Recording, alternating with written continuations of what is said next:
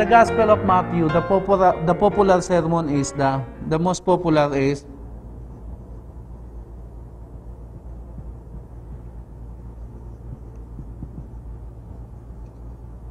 Sermon on the Mount. That is from chapter 5 to 7.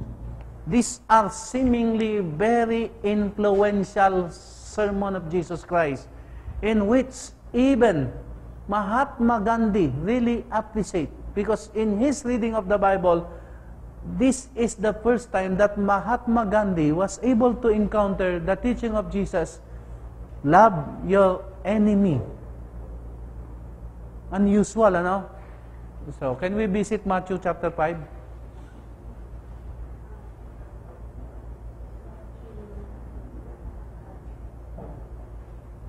Matthew chapter 5, please. Let's visit Matthew chapter 5. Verse 3. Actually, that is chapter 7. We will try to come up with the important teachings of the Mount. What are the blessed, the Beatitudes there? Oh, can we read it one by one, please? Start kay what's your name? Queen, please. Verse 3. What does it mean by blessed, by being blessed in terms of our being poor in spirit? You come up. It is against the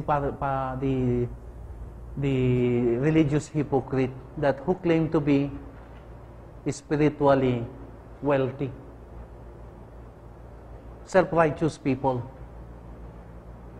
That is important. That we should think of ourselves as someone who is in need of the grace of God. If you think that you don't need the grace of God, your spirituality is very wrong.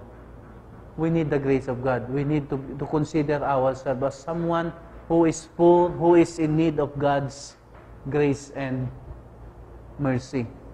Imagine these are a beautiful teaching, and blessed are the poor in spirit. The next is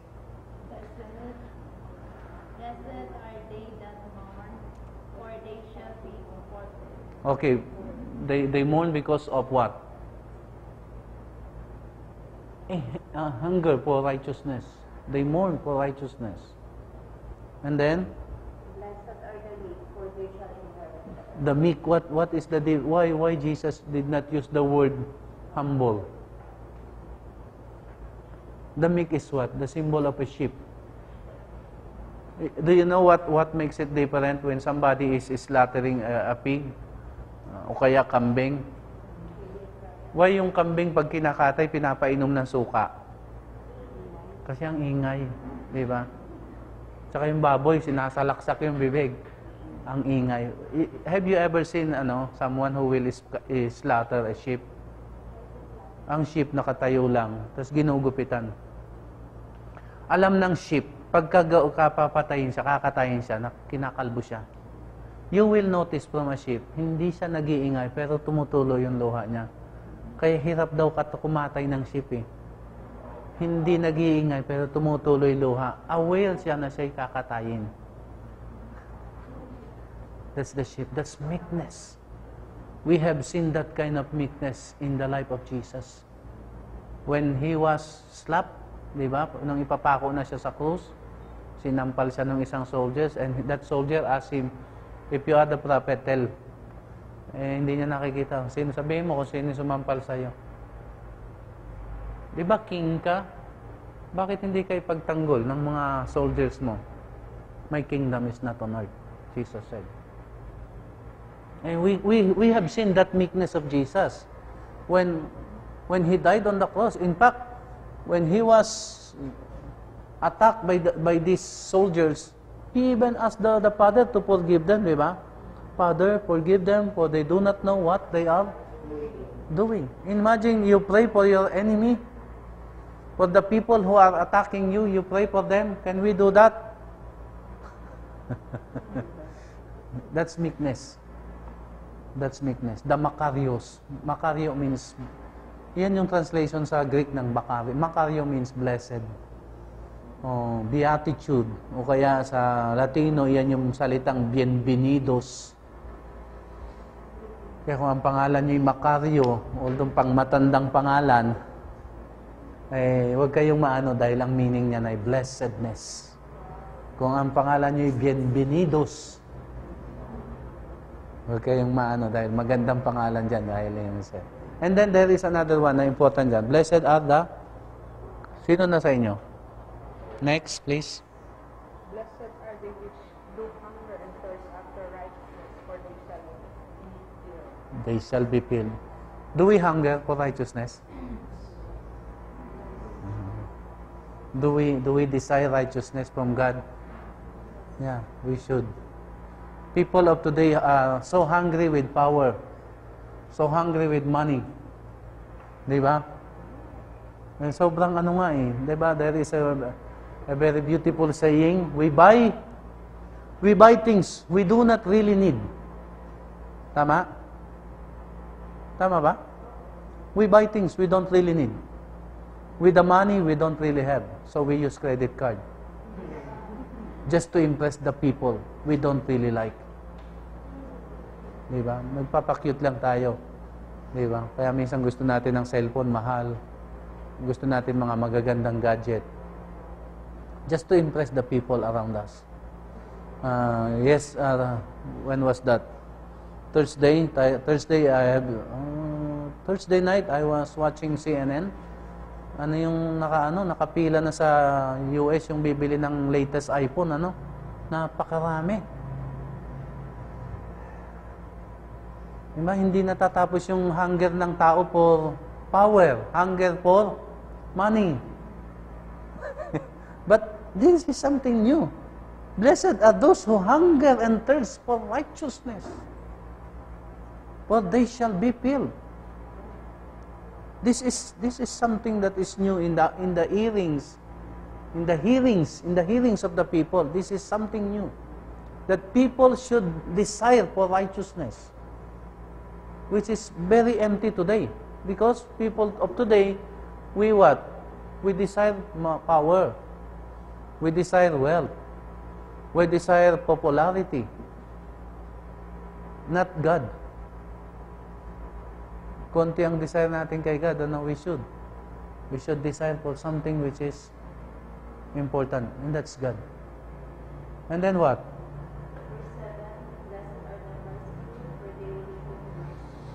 Blessed are the merciful. May mga pangalan when I was in Switzerland, these are very popular word. Mercy. That's the greetings. Mercy. Thank you. Mercy. Danke, yung mga ganun ang batian doon, mga thank you, danke, mercy. If somebody gives you something, mercy. Yung hello sa kanila, gracie, friends, ang ginagamit naman nila. So that's important. Blessed are the merciful. So we should extend. Why Jesus started this ministry with this kind of teaching in the Gospel of Matthew? Because the recipient of the Gospel of Matthew are rich people whom Matthew encouraged to practice mercy to the poor people. Hey, you should take care of other people from the Old Testament time. That is the teaching of God. Take care of the poor people. Be merciful to them. And then there is another beautiful blessedness there. The next is what? Blessed are the pure in heart. What does it mean by pure heart? Wala pang bypass. The purity of the heart is important. Why Jesus, and in the writings of Matthew focuses too much on the inner. Because the recipient are rich people. Pag rich ka, ang laging contentment mo. And then in chapter 6, chapter 5 to 7 are called the Sermon on the Mount. From this, we have encountered probably the best sermon. And the golden rule were found there. Diba? Ano yung golden rule? Ang hindi sinabi ni Jesus yung negative, kadalasan ang kino-quote natin yung negative, do not do. Di ba? Alam niyo ba yung Ano yan? Ang positive ang kinote ni Jesus. Ang sinabi ni Jesus, do, not the passive, but the active.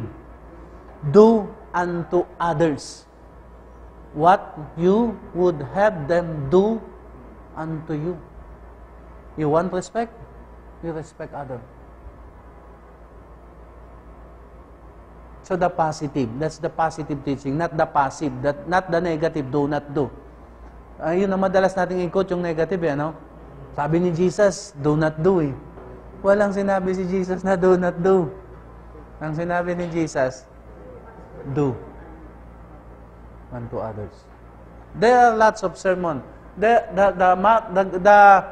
Mathew chapter 5 to 7 are full of beautiful sermons sa buhay ng tao na dapat we should keep on reflecting and practicing. Diyan yung mga turo na do not judge. Huwag kang hahatol. Let God be the judge. You enter into the narrow gate. At the end of that, eternal life. You enter into a wide gate. At the end of that is death. That's seemingly a symbol of what? Lifestyle, ano?